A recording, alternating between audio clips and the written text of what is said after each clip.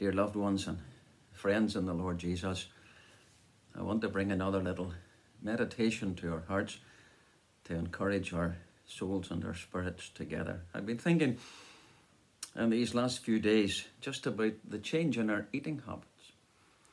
We've been eating, some of us, different food, and we've been maybe going more to the butchers than we used to, and maybe doing more home cooking. And maybe for some of us who are blessed with a wife who's been gifted in a certain way, we've been getting more home baking. Whether that's a good thing or not, I'm not sure. But we've certainly been enjoying a slightly different kind of diet and a slightly different outlook on our food and our eating habits. My mind was turned to John's Gospel. We're going to read in John's Gospel in chapter number 2. My mind was turned to the signs in John. John does not ever use the miracle word. He only ever in all his writing speaks of signs. And that means that it's not so much the miracle that the Lord Jesus Christ did. It is the meaning behind the miracle itself, what the miracle is pointing to. And John in his gospel, we know that he only gives us one sign that has already been recorded in the other gospels. Maybe we'll come to some of that in another session. But what I was thinking about was that 3 of the signs that John gives us in his gospel has to do with food situations, and actually specifically the lack of food in certain circumstances. So let's read together about the first sign in John chapter 2, and we'll see if we can come to some lessons and some encouragement and some little pointers towards the majesty and power of the Lord Jesus Christ at his first sign, when he made up that which lacked in relation to the food in this situation in John chapter 2, verse 1. On the 3rd day, there was a marriage in Cana of Galilee. The mother of Jesus was there, and both Jesus was called and his disciples to the marriage. And when they wanted wine, the mother of Jesus said unto him, They have no wine. Jesus said unto her, Woman, what have I to do with thee? Mine hour is not come yet. His mother said to the ministering servants, Whatsoever he says unto you, do. There were sitting there. The word really is lying. Not so much standing up as lying down. There were lying there 6 water pots of stone after the manner of the purifying of the Jews, containing 2 or 3 firkins apiece. And Jesus said unto them, Fill the water pots with water. And they filled them to the brim. And he said unto them, Draw out now and bear unto the governor of feast, the master of the ceremonies. And they bare.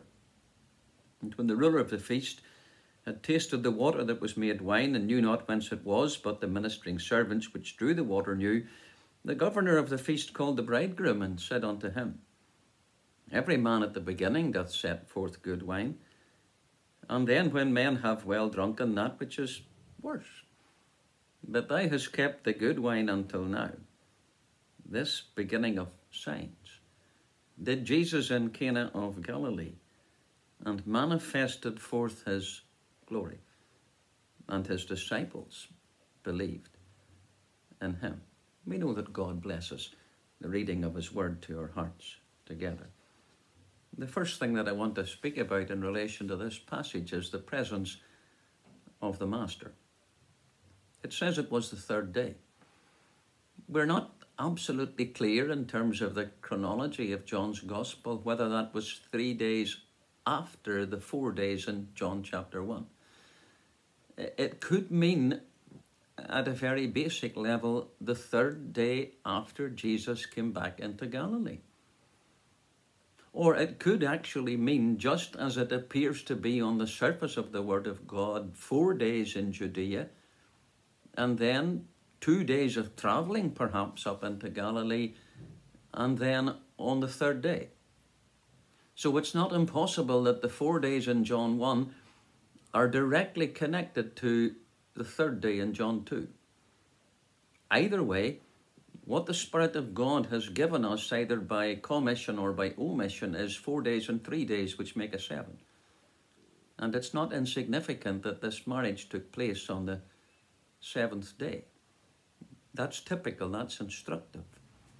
We'll also see in relation to numerics, there weren't 7 water pots, there were only 6. But on the 3rd day, or perhaps the 7th day, there was a marriage. The typical teaching in this passage has really got nothing whatsoever to do with church. We shouldn't be too greedy when we come to the Word of God. We can make application from any passage, but we have to be careful with interpretation. This is Jewish. This was about what was lacking in the nation in the lifetime of the Lord Jesus. And this is about the restoration that he could and would effect, looking forward to the day when they would sit down with him and rejoice together at his marriage in the kingdom that is to come. Well, we're here in the background because the church is the bride. But it's interesting, there's no mention of a bride in this marriage story. The bridegroom is here, the master of ceremonies is here, the disciples are here, the guests are here, the mother of Jesus is here, and Jesus himself is here. Mostly unacknowledged, mind you. That's interesting. Not a great thing to start off a marriage in which Christ himself is not acknowledged. But if we look at the presence of the master, we can see there's a typical aspect to it. Jesus was called and his disciples to the marriage. The second thing we see in the passage is there was a problem at the marriage. Isn't it well that Jesus was there? Not only was he there, but his mother was there. I think that's every bit as significant as well. When they wanted wine, it says in verse number 3, the margin reading says the wine having failed. That is, it wasn't just so much that the wine ran out. It was the wine did not do the job that it had been intended for. See, wine in Scripture is not intended for drunkenness. Wine in Scripture is intended to bring joy and happiness and merriment, kept in its right context. And in this marriage, whatever was wrong, the wine had failed. It wasn't the master of ceremonies, mind you, he was in charge of all that took place. It wasn't the master of ceremonies who discerned that the wine had failed. It doesn't even say it was the ministering servants who discerned that the wine had failed. And by the grace of God, it wasn't the guests who discerned the wine had failed. It seems to be that there was a woman here with a shepherd heart. Dare I even say the heart of a deaconess, because the word servant here really is ministering servant. It's the first time the word deacon is used in the New Testament. The ministering servants are really the word that we use over in the New Testament in relation to the church context. The deacons, those who ministered to the needs of others. It wasn't them that noticed that the wine had failed. It was a woman with a shepherd heart. It was a mother in Israel. It was a woman with the heart of a deaconess. Did she go and make a fuss about it? Did she go or tell her friends and her neighbours and the other guests? No. The interesting thing is this. When there was a problem in the marriage, it was first of all the mother of Jesus that discerned it first. And secondly, and this is most important, it was to him. Yes, he was her son. He was her firstborn. But she herself knew absolutely and truly without a doubt that he was divinely begotten, the Son of God. And in her heart she said, if there's anyone that can fix the problem here, it will be him. I take the problem to him. I leave it at his feet. I'll whisper it in his ear. I think that shows great faith. I don't think that in the days of his childhood and early life there had been any kind of superficial miracles performed in the home. I think if he made a yoke at the carpenter's bench, he made it in real time and worked and laboured and sweated too. Mind you, the yoke would have been a perfect fit. Matthew 11 tells us that. Because he knew perfectly and had made the beast on which the yoke would go. but I think it was done in real time and done with rigorous labour. I don't think there had been any manifestation of sign in 30 years. I think Mary, the mother of the Lord Jesus, she's working here in absolute faith. The presence of the Master, the problem at the marriage, the proposal of his mother. She comes to him and she says to him effectively, I know that you can do something about it.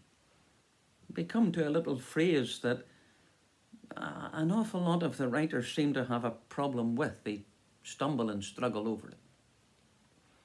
Jesus said to her, woman, what is it to you and to me? Mine hour has not come yet. Mind you, when John uses that word for hour, he's often speaking about the arrest and crucifixion and humiliation and torture and trial of the Lord Jesus. Mine hour is not yet come. Later on in John, he does say, this is your hour and the power of darkness. Maybe the reason that he calls her woman is absolutely not because of disrespect. That can't be in question. He's speaking to Mary as representative of the nation and how the nation is going to respond to the signs that he will do, and how the nation is going to respond to the claims that he will make, and whether the nation believes in him or not when he manifests forth his glory. That time, in its fullness, has not yet come. And so he says to his mother, what is it to you and to me? Mine hour has not come yet. His mother turned to the ministering servants, in spite of what he had said.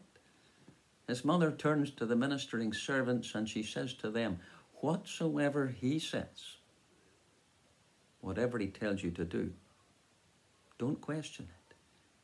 Even you don't understand it, just do it. We come now not to the proposal of his mother, but to the pronouncement of the method. John describes it for us because John is here. He's a first-hand eyewitness because he's one of the early disciples, and these first half dozen disciples of the Lord Jesus that had followed him in John chapter 1, they're with him at the marriage.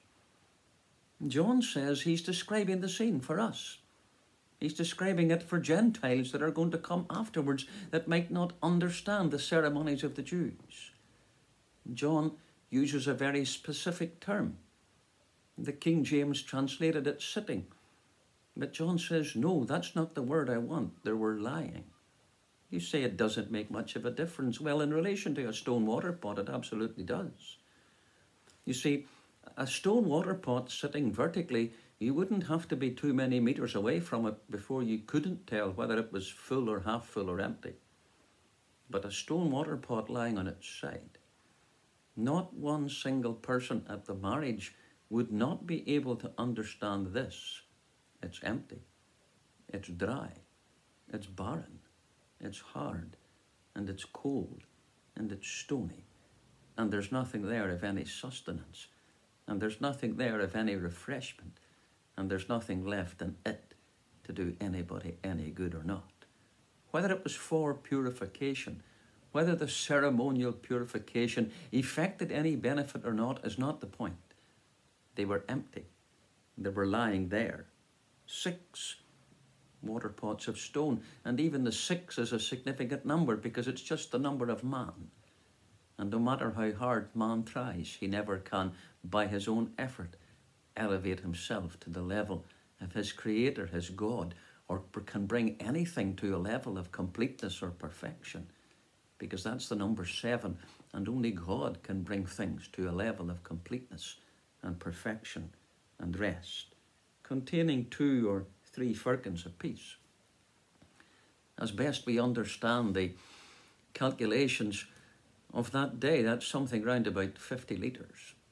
Mind you, that's worthy of a pause, because these ministering servants, not only are they going to have to respond to an instruction that they don't really understand how it's going to work, but they're going to have to work in perfect harmony and perfect unity.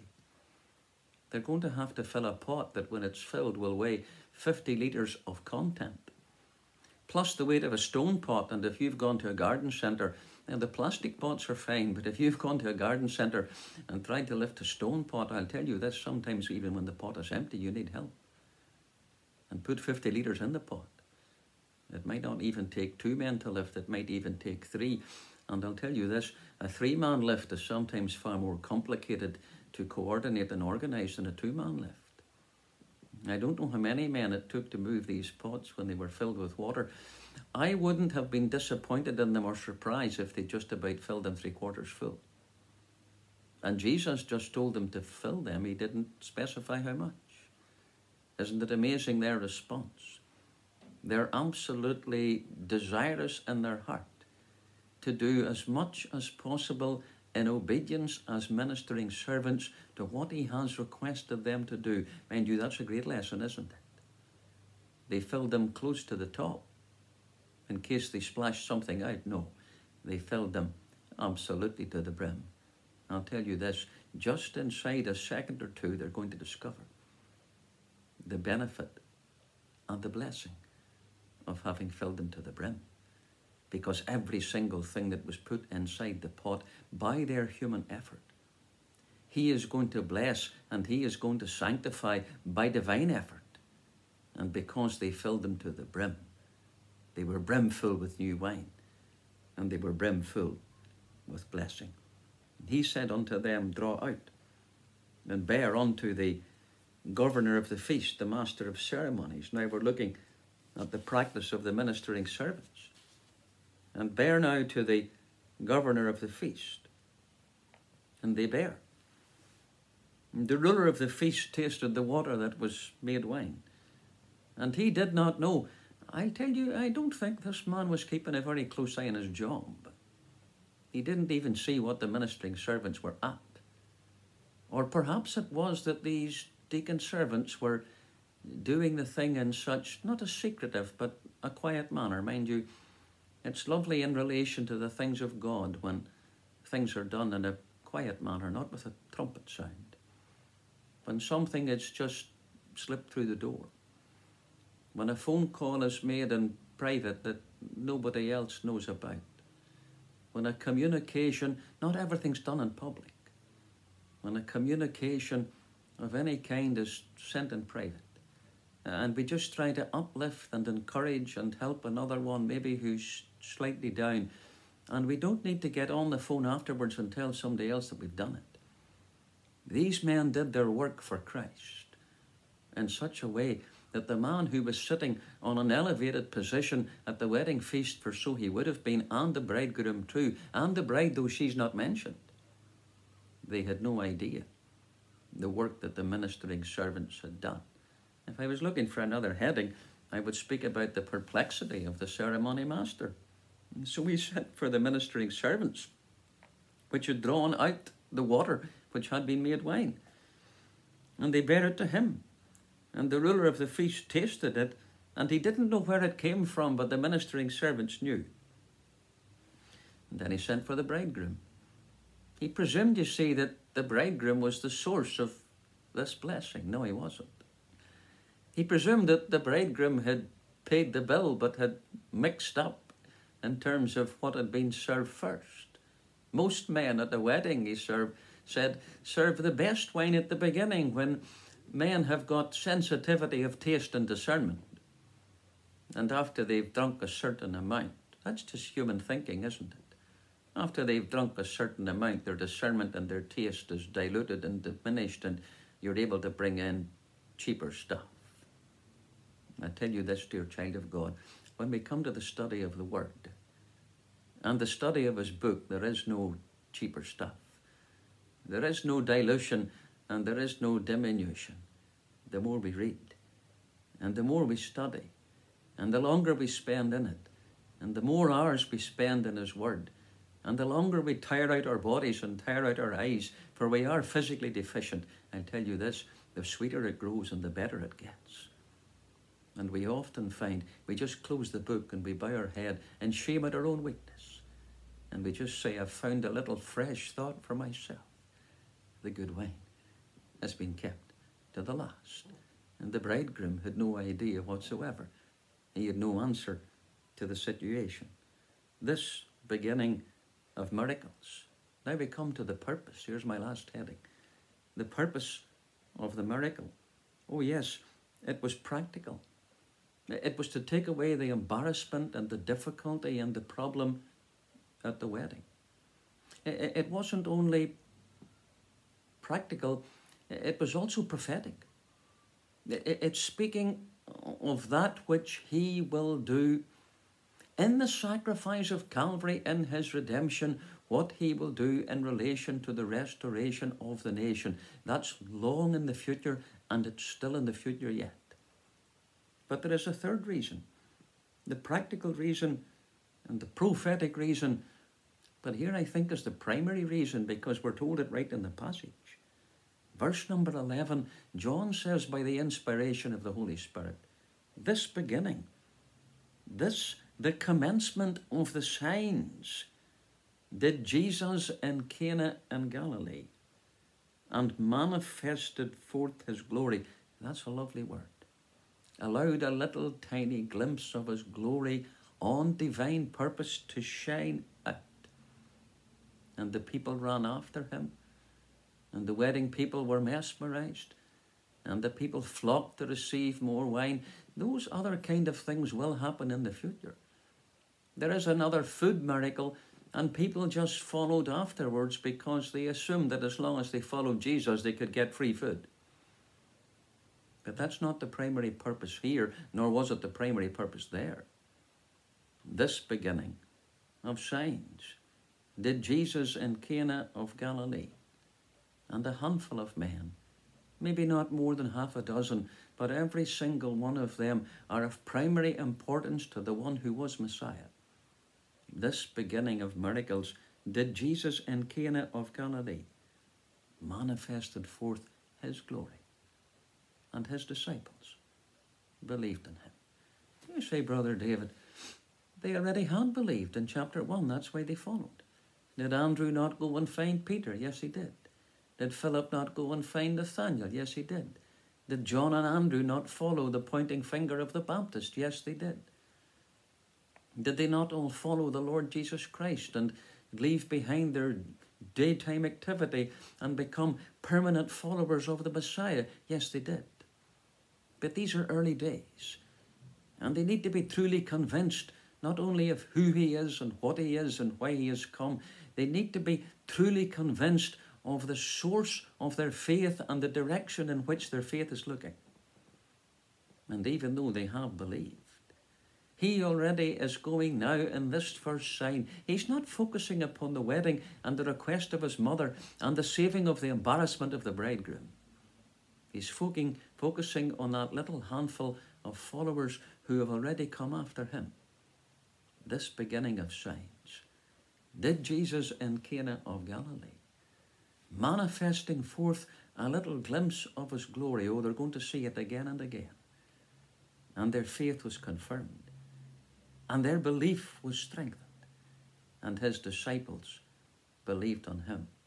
As we read the gospel records, as we read the word of God, as we come like simple children to the word of God and study him on every page, Christ in all the scriptures, we trust that we will be like these early disciples that sat at the outside of the fringes of the marriage ceremony at Cana in Galilee.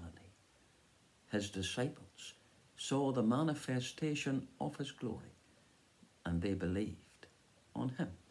May the Lord bless these meditations to all our hearts.